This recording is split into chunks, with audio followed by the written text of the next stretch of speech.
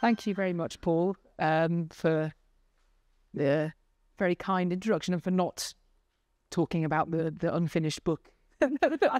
I confess to you. The other thing Paul didn't say is that he was my PhD supervisor, which is part of the reason why I always have great explosions of guilt at undone work whenever I see, and I'll try and suppress that for the rest of this evening. So thank you very much for having me. Thank you for coming.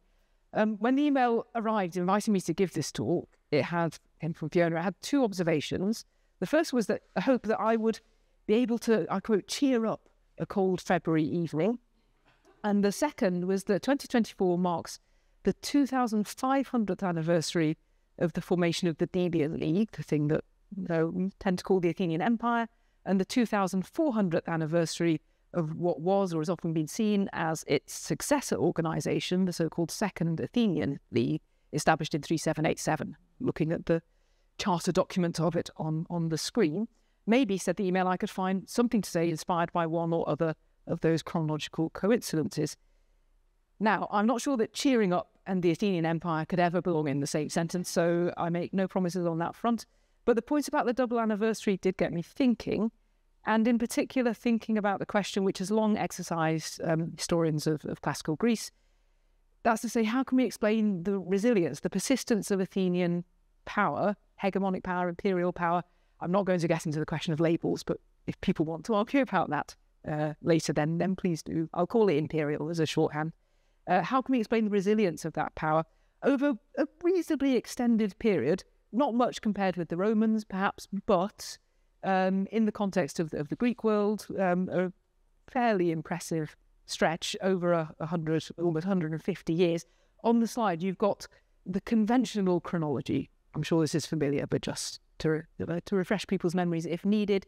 The Athenian League, Athenian Empire, created in 4787, formally dissolved in 4043 at the end of the Peloponnesian War, to, according to Xenophon, the sound of flute girls celebrating the destruction of Athens' walls, or the long walls to Piraeus. The Second Athenian League, formed in 3787. It's hard to say exactly when it ends because it sort of really goes out with a whimper rather than a bang, that sort of falls apart progressively from the 350s onwards. So to come back to my question, how can we explain how the Athenians managed to retain some degree of power over such a long period? The most common way of formulating or sort of subdividing or expressing that question has been to think about it in terms of questions of how the Athenians acquired that power, how did they exercise their control over subject states, or also a related question, how did they conceptualize, how did they represent their power? And then further to frame that question in terms of continuity and change, is there a significant change in Athenian power between the 5th and the 4th centuries, or is it essentially the same thing all the way through? Now, those are certainly worthwhile questions, and I'll spend some time on it this evening. But what I also want to suggest is that there's something to be gained by trying to think about those things, about the nature of Athenian power, the resilience of power, not in terms of Athenian attitudes and motivations, but from the perspective of the communities that were subject to it. And that's what I'll try and do in the second and rather longer part of this talk. So that starts, though, with the view from Athens. And let's start, since I put it in the title, with the concept of imperial tyranny.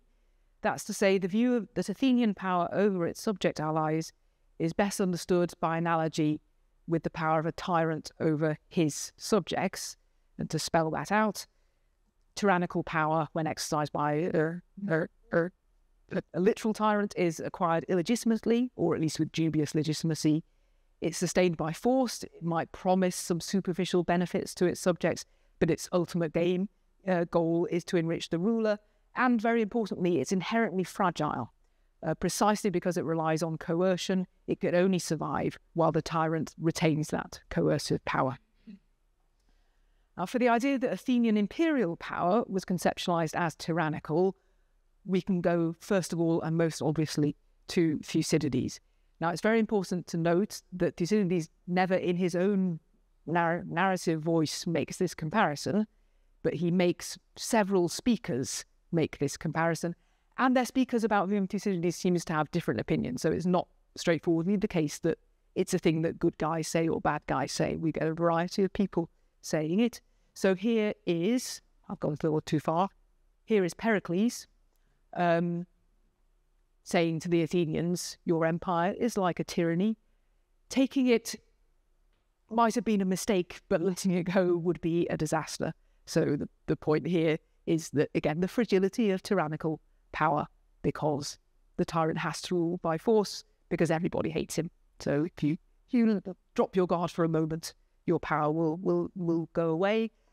Very strikingly, Cleon, who, as you know, Thucydides despises, makes pretty much exactly the same points, even in very similar formulation. Again, points out to the Athenians that they haven't realised this essential point. They think that they're democrats, they think they're the nice guys. They haven't realised that they're the tyrants, entirely forgetting that your empire is a tyranny, your subjects are disaffected conspirators, whose obedience is ensured not by your suicidal concessions, but by your superiority. So the same idea recurs. And then the third Athenian speaker who makes the comparison is the wonderfully named Euphemus, Mr. Goodspeak. Speaking in this instance not to Athenians but to other Greeks, to Sicilians.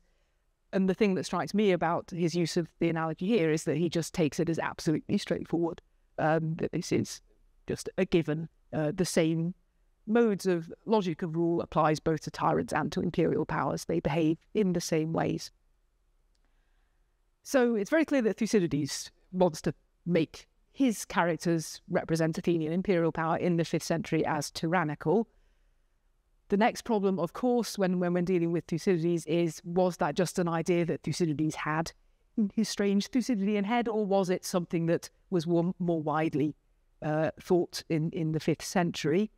I think there's just enough evidence to suggest that this was a more widely held belief, and here I draw on, I think, the still fundamental discussion of this by Christopher Tuplin in a very important article in a very important collection edited by Professor Cartledge, which is not the only reason that I mention it, but Tuplin sort of collates the various allusions or references to imperial tyranny and points out things like this, a sort of throwaway line in Aristophanes' Nights, in which Demos, the Athenian people, is talked to as if it were a tyrant, not just over other people in Athens, but over everyone. So this is tyranny that stretches beyond the edge of Athens.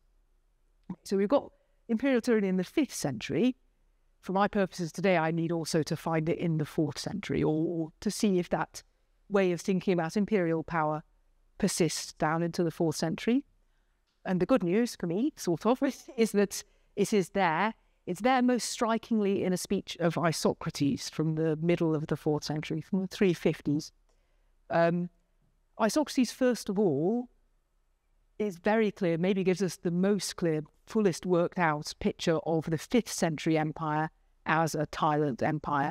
Isocrates is not a subtle writer, so one thing that he's useful for is absolutely spelling out what the point is, and that's what he's doing here, is making very explicit how that analogy between tyranny and imperial power works. People who exercise legitimate rule make their subjects happier. People who dominate just provide pleasures for themselves through the hardships of others. People who attempt the tyrant's cause must encounter disasters and be afflicted by the very things they inflict on others. And it is just this which has happened in the case of Athens. He's talking in this bit of the speech about the 5th century empire and explaining why the 5th century empire collapsed. What he does later in the speech is argue that exactly the same thing is happening in his own time, that the 4th century Athenians are flirting with, or perhaps have even started to behave in exactly the same way. They're behaving like a tyrant rather than a legitimate ruler in their relations with other Greeks. And, says Isocrates, therefore exactly the same thing is going to happen to their 4th century attempt at being the leading power. So for Isocrates, there's a fundamental similarity, and it's a bad similarity, between the nature of Athenian rule across this 150-year period. This is rule as tyranny.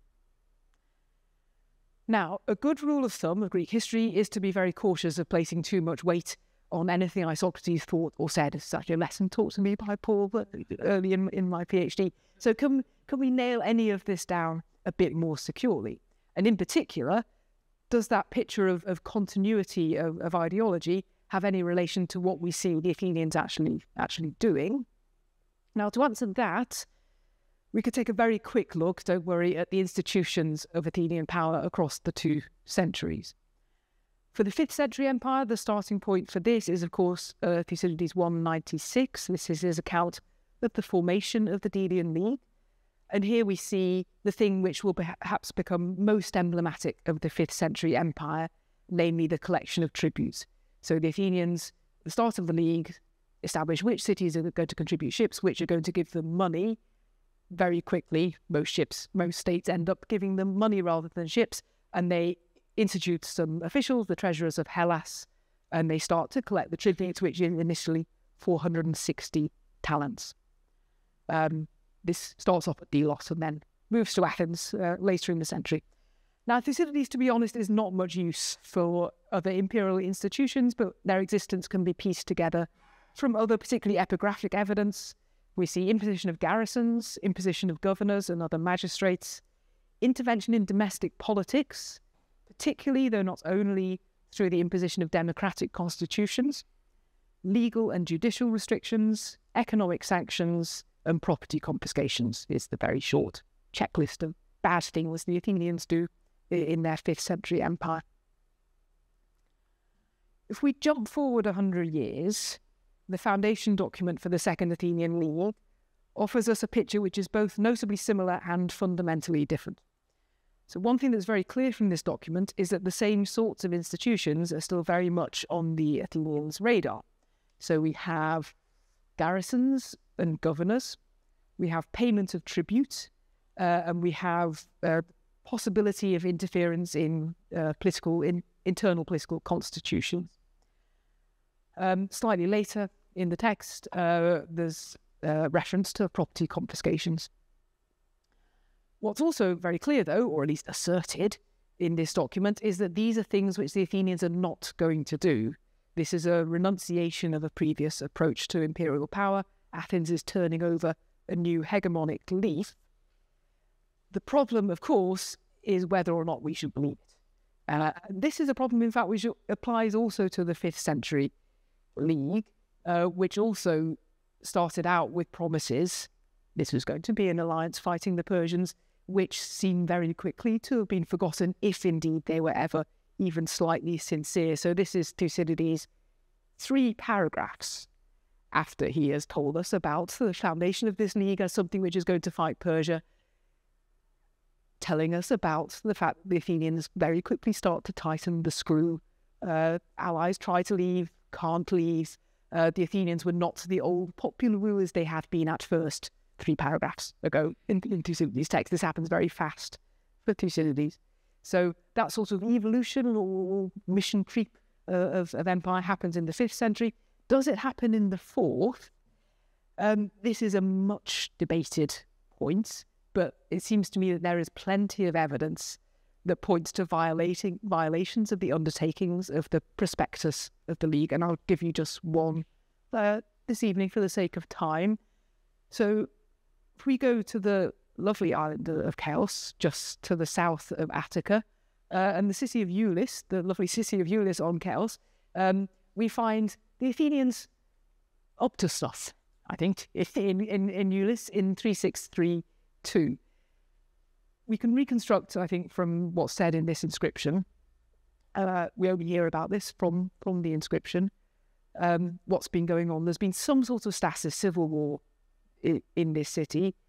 An anti-Athenian faction has taken over, severed ties with Athens, kicked out the pro-Athenians. The pro-Athenians have gone to Athens, got some help, got themselves reinstated, and what's happening now is Athens is reasserting its power over the city of Elis. In more detail, there is significant extraction of money going on. 3 talents, it turns out, the people of Elis owe to Athens, in spite of the fact that they were in this organisation which had promised that they weren't going to be extracting Phoros. How does it come to be that they owe 3 talents? This is a mystery. For comparison, in the 5th century empire, the entire island of Chaos paid 1.2 talents of tribute. So all of the cities, 4 cities together, paid that much. and now one city owes 3 talents. Something fishy, I think, is going on. There's very clearly interference in domestic politics. To be fair, the people of Ulyss, the pro-Athenian faction, have a little bit more say about how this settlement is going to be reached, but the Athenians are definitely meddling in questions of the return of exiles. There's been punishment, people have been condemned to death, inscriptions are being knocked over, property is being confiscated. We don't, in this text, have any evidence for a garrison or for a governor, but we do have other inscriptions from other places which show the Athenians were using these instruments in this period. None of this seems to be straightforwardly consistent with what had been promised in the terms of the prospectus of the Second League. All of it looks notably reminiscent of what Athens had got up to in the 5th century empire. The problem, though, is how far can we generalise? That is, given that our evidence for Athenian behaviour is hugely incomplete, how far can we extrapolate a general model of imperial or hegemonic practice from our scattered bits of evidence? Now, this problem is often thought to be especially acute for the Second Athenian League, but actually I think it applies just as much to the 5th century empire. What tends to happen in scholarship, and I'm now generalising hugely, so apologies to anyone whose work I'm misrepresenting, but to generalise hugely, what tends to happen, these things work in different directions in the 2 centuries. So in the 5th century, we're guided by Thucydides' sweeping generalisation that the empire is a tyranny. And we tend to assume that everybody in the empire is having a horrible time unless we have specific evidence to show that they're not. So sometimes we have evidence the cities get quite a good deal, and we see those as the exception to the general rule of misery. In the 4th century, our guiding text is the prospectus of the League, and there's a tendency then, when we get evidence that doesn't fit with that model, to treat that as the exception. So we assume that everybody's having quite a nice time, except when we've got evidence like this, which shows that they're not. And then we just sort of don't think too much about the fact that the Athenians have clearly got officials in the 4th century whose job it was is to go around the islands and squeeze money out of people. We prefer not to think too hard about that. So, as I've hinted, one problem with this, and I think a problem which looking at the longer time span makes clearer, is that we're very conditioned by the largely accidental nature of the pattern of the surviving evidence. Our dominant and our agenda-setting source for the 5th century is Thucydides. He depicts the Athenians as, from a very early point, seeking to impose or being allowed to impose tight controls over its whole empire. He repeatedly makes his speakers characterise this rule as tyranny. There's not much scope for nuance here. And I think it's still the case, in spite of huge changes in the way that we read Thucydides and the way we treat him as a source, that approaches to the 5th century empire tend to start from Thucydides and then work out how to fit the other evidence around it, as indeed I have done today. In the 4th century, we lack any literary source with the authority of Thucydides, but what we have got is the official inscribed statement of Athenian aims and objectives, and here too we tend to make that our starting point and then try and explain or explain away the stuff that doesn't fit. That's all extremely understandable in terms of historical method, but it's also, of course, very problematic, partly because it makes us beholden to a largely random pattern of extant evidence, but also, and I think more importantly, because even if we were to find some way to get a more holistic view of things, even if a whole load of new inscriptions from the 5th century turned up, or we found a 4th century Thucydides, I just don't quite want to think about what that would be like, but some new text turns up which gave us that sort of authoritative narrative from the 4th century. Maybe it'll turn up in Herculaneum, who knows. But even if that were to happen, we'd still only be looking at one side of the picture, and that's the view from Athens. And also, we'd be assuming that there is a holistic picture, that there's just one experience of the Athenian empire, one way to characterise it. That approach, that lumping rather than splitting, is itself quite a subjective one, it seems to me. And the subjectivity is also quite a hegemonic subjectivity. This is a thing that empires like to do. They like to simplify and homogenise and universalise rather than allow for differentiation. So that seems to me is the problem. How do we get out of that trap? I already told you at the beginning of the talk what I think the answer is, or some of the answer is. We stop trying to analyse empire only from the perspective of the imperial power, and we try instead to get a better sense of how things looked from the perspective of subject states. I am absolutely not the first person to try and do this. I make no claim at all to originality in this. People have been trying for a long time. A lot of research, particularly early research, was hampered by lack of evidence. As everybody knows, there's not much evidence in the classical period certainly the early classical period from outside Athens. But there have been real advances recently, partly because there is more and more evidence, particularly archaeological evidence, becoming available. Also because there are now, I think, better theoretical models for trying to think about the subject experience of empire from work done in other periods and other places. So the question for the second part of this talk is, what does empire look like from the periphery rather than the centre? And again, the sort of sub-question is, what might that mean for questions of continuity and change?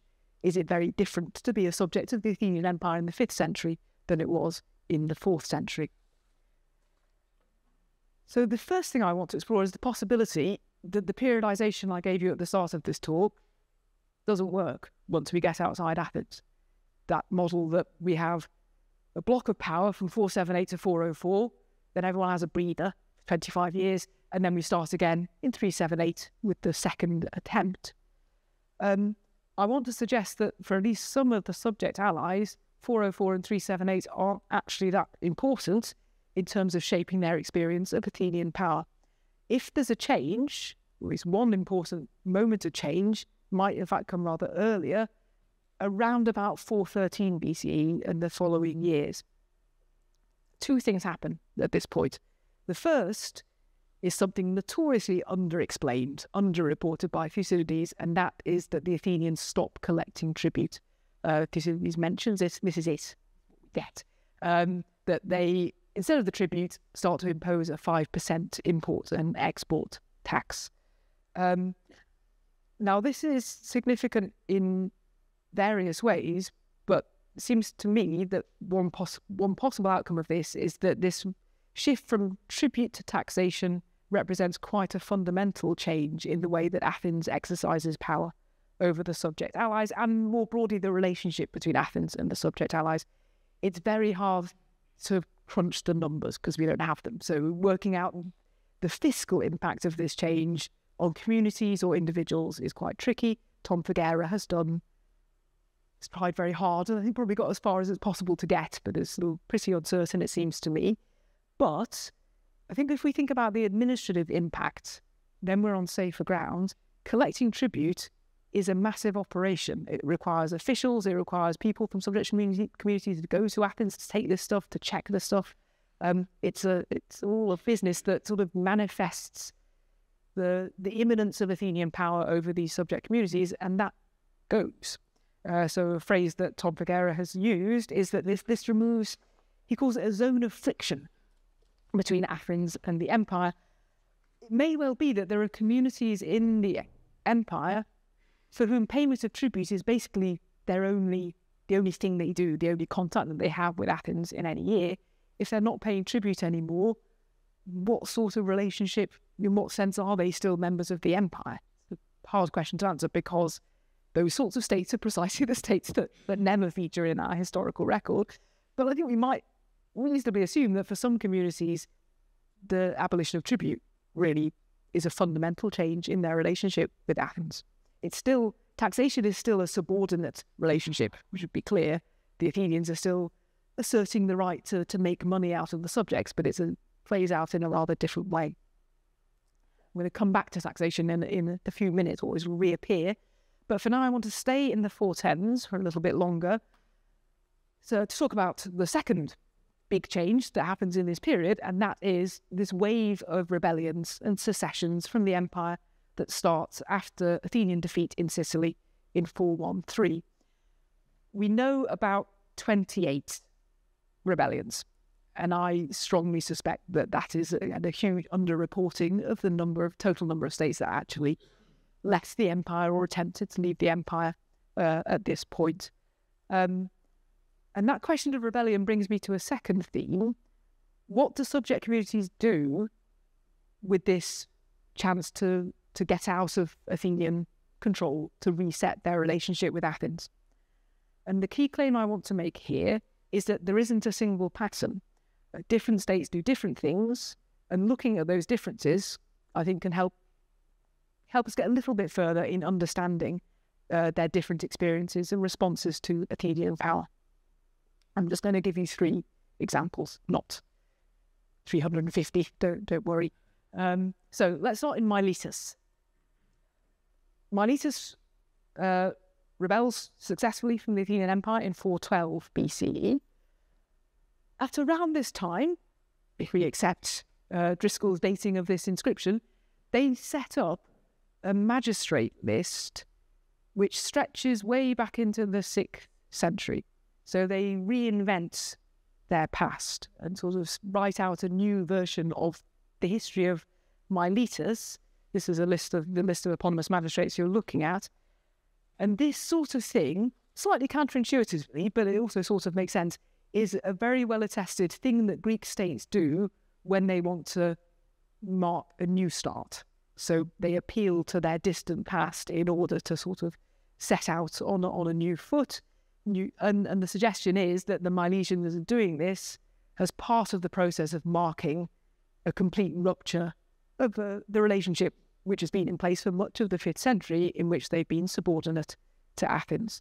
And in fact, Miletus, as far as we can tell, I'm always very nervous about asserting a negative, because I just think I've probably missed a bit of evidence. So please tell me if anyone can find any evidence for any sort of Milesian official interaction with Athens until the early 4th century, because that's the earliest one I can find is 3043 BCE. Miletus has absolutely nothing to do with Athens for the rest of the 4th century. So they make their break in 412, they make their new history with no Athens in it, and then they just go off and carry on doing their own thing in terms of their diplomatic and political relations. Example number 2, Eretria, which is in some ways similar, in some ways different. Eretria rebels in 411. And again, here we get some evidence of an attempt to sort of signal a new beginning. This is an Eretrian decree passed, we assume, in 411 because we can map what's talked about here with what Thucydides tells us about the rebellion. We know that there was support from Taras. The Eretrians are honouring someone who's helped them free themselves, liberate the city from the Athenians. They're making him a proxenos, so this isn't just thanks for the past, this is setting up a new diplomatic tie between Eretria and Taras. This is the sort of thing that subject communities in the 5th century don't do. Athens sort of runs the show in terms of their diplomacy, so Eretria is, as soon as it's liberated, as far as we can see, setting up this monument, proclaiming it's now able to make its own diplomatic connections, and particularly with people who, like them, aren't keen on the Athenians. What the Eretrians do, which is different from the Milesians, is that they do drift back into the Athenian sphere of influence, but they seem to do it in a different way. So this is not a well-preserved inscription, as you can see. It's an Athenian decree talking about some sort of alliance between the Eretrians and the Athenians. What strikes me as interesting here is the last extant clause, which, unless the restoration has gone very wildly wrong, seems to show that this is going to be a partnership of equals, that Eretria and Athens are going to deliberate in common to decide what the terms of their relationship should be like. So Eretria is still happy to have relations with Athens, but this is now on a basis of equality rather than subordination. And then, so that's the background with which Eretria signs up to join the Second Athenian League. That's not at all clear, but under the yellow, that is the name of Eretria on the list of states which joined the Second Athenian League in 3787, hoping, maybe delusionally, but hoping that presumably this new mode of relations with Athens in which they were equals rather than subordinates might continue. my last example, which is a bit longer, is cladsomany, where things play out rather differently. Now, our best evidence for what's going on in cladsomany comes from this inscription. I've forgotten its Rhodes Osborne number. Rhodes Osborne 18. The text I'm giving you in the translation is from Attic Inscriptions Online, which is a slightly more up-to-date text, and also is a chance for me to plug Attic Inscriptions Online, an excellent website supported by the British School of Athens and by Durham University. All of your Athenian inscriptions, all in translation, all freely available. Do go and visit it with commentary and pictures. We're going to work through this text bit by bit, so don't worry about reading the whole thing in one go. I wanted you to get a sense of what we've got left for the whole thing. Now, Rhodes and Osborne, this is a text of 3876. Rhodes and Osborne, in their title, call it Athens Honours Cladsomany, and there is an honorific aspect to it. The Athenians praise the cladsomany and demos for their enthusiasm towards Athens now and in time past. But there's a lot more going on here too, and as has often been observed, a lot which looks very reminiscent of Athens' 5th century behaviour. Most striking, the Athenians are threatening or waiving the threat or the promise of the imposition of a garrison and governor. It's set out in quite a hedged way. So the Athenians, first of all, are going to decide whether they, the Athenians, want to impose a garrison and governor, but they're also going to allow the people of cladsomany to request a garrison and governor if they want one. I'll come back to this. It seems the text sort of breaks up in the end, but it looks like the Athenians ultimately decide that they don't want to impose the garrison, but the threat, the possibility is there. And then the second striking thing in the text is the reference to the 5% tax, the akoste. Many people have noted this looks very similar to the 5% tax that Thucydides tells us about in 413. It seems simplest to assume that it's basically the same thing. Possibly the Athenians stopped levying it for a little bit towards the end of the Peloponnesian War, but as soon as they could, they start collecting it again. Now, from an Athenian perspective, this all makes perfect sense. It fits very well into Isocrates' picture that the Athenians haven't changed, and that's something we see in other sources as well. Xenophon makes some Thebans turn up in Athens and say, oh, we all know, everyone in Greece knows that you want your empire back, so here they are, getting their empire back, or at least the key bits of it. There's financial exploitation, there's political and military control. More broadly, the Athenians are asserting their right to make decisions about the behaviour of states which aren't Athens. There's some willingness to hear the cladsomanian side of things. They get some level of agency. Athens isn't straightforwardly being an imperial tyrant here, but this fits quite well into an increasingly sort of, I think, persuasive model for understanding how Athenian imperialism works in the 5th century, which is that it works to at least some degree through negotiation.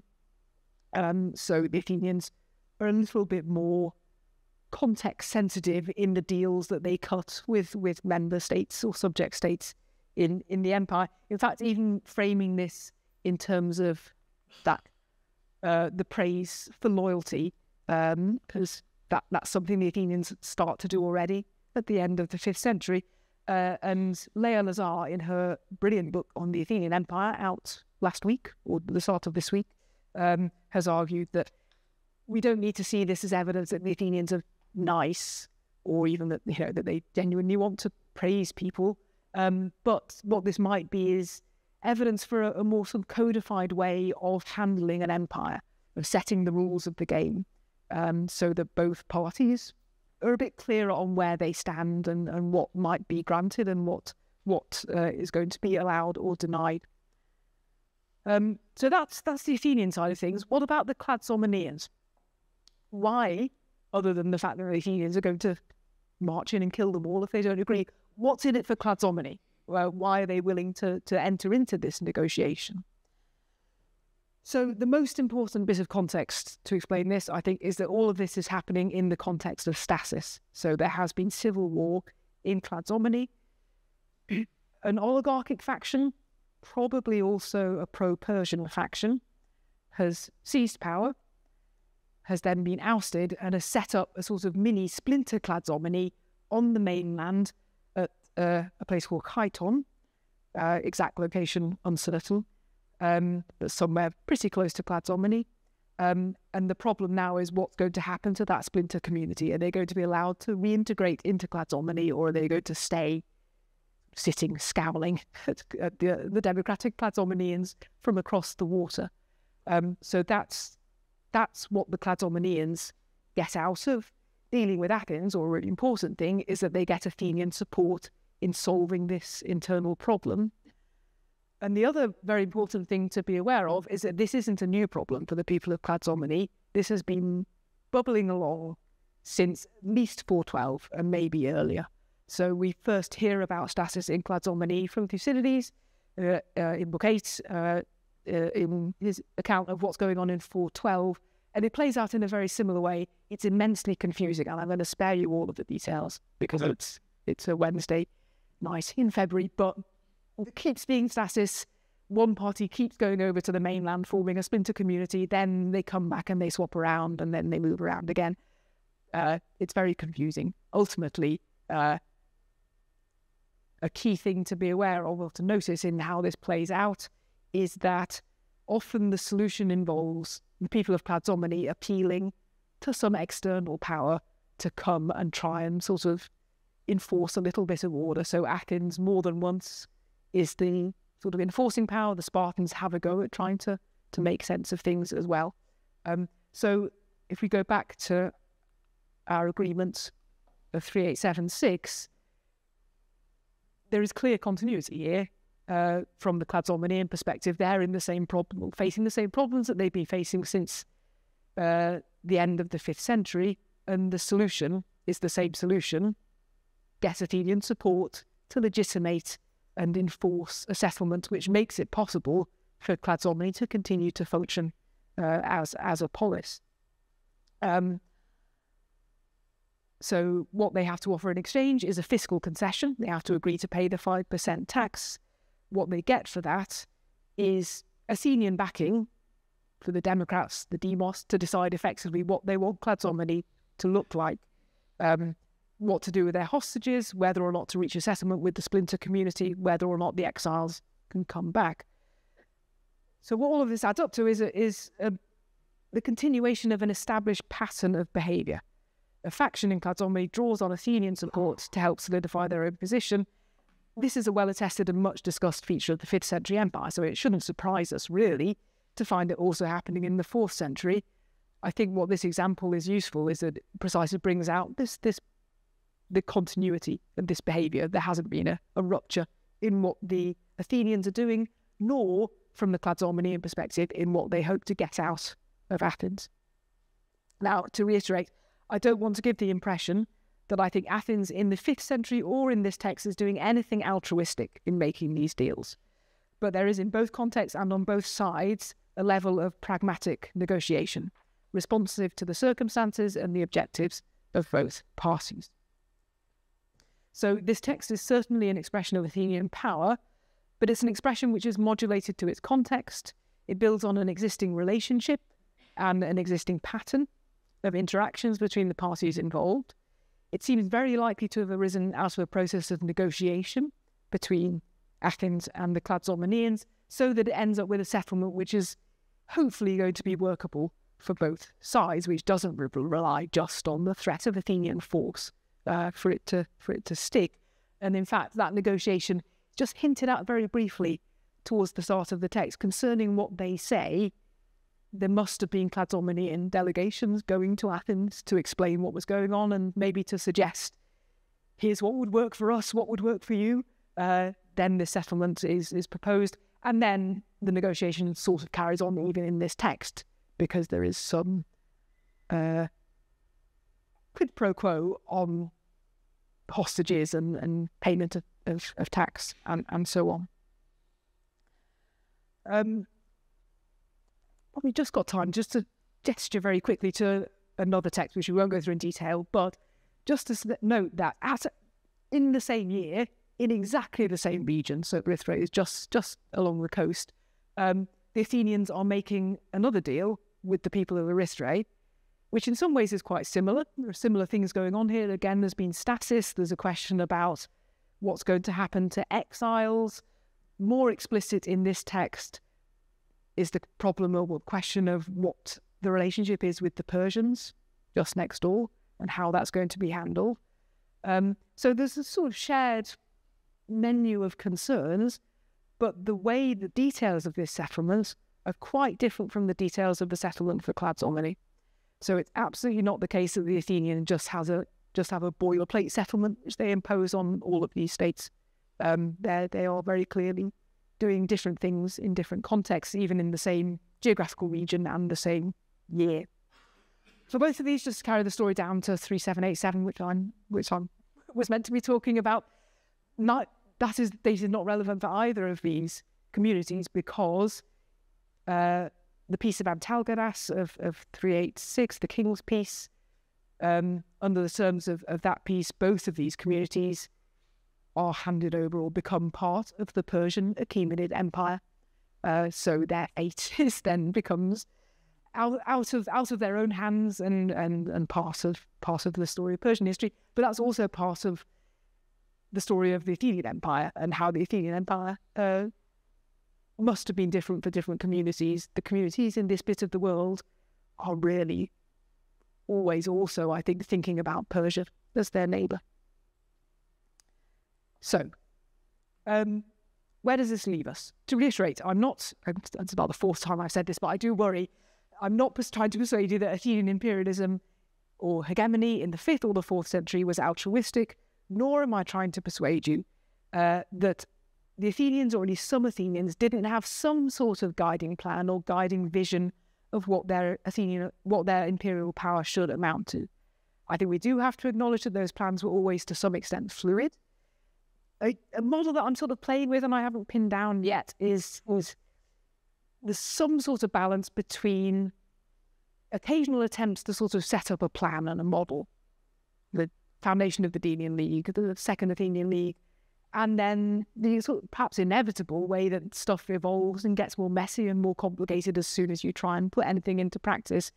And then when you get to a certain level of messiness, then you suddenly try and reimpose a bit of order. And I wonder if that's how we should explain things like the Charter of the Second Athenian League, possibly also the flurry of Athenian imperial regulations in the 420s. This isn't a sort of centenary callback to the original Athenian League, but is more of an effort to formalise, reformalise some types of behaviour that have been knocking around since 477 in one form or another and have never really gone away. So it's more of a reset than a revival. When we look at stuff from the margins, I think we see two things. First is much more diversity. I've given you three and a half examples in this talk, but we could multiply them. There are some similarities. There is a framework, but there's also a significant amount of variation, and that's driven by local contexts, by local priorities, also Athenian priorities in different regions, and also to some degree by local agency. And that also applies to the question of continuity and change from the 5th to the 8th century. For some communities, the world does change when Athenian power ebbs away in the last 15 years of the 5th century, and Miletus is my prime example here. For others, Eretria, Eulis, there's probably a more continuity, at least in some respects. For Cladsomany, the big turning point is nothing to do with Athens, or not directly to do with Athens. It's caused by the King's Peace and shaped ultimately by the wider geopolitics of the Eastern Aegean and Western Anatolia. So to sum all that up in one or two sentences, from my slide the right way, empires like tyrants like to simplify. The experience of empire and the experience of studying empire is much more complicated. Thank you very much.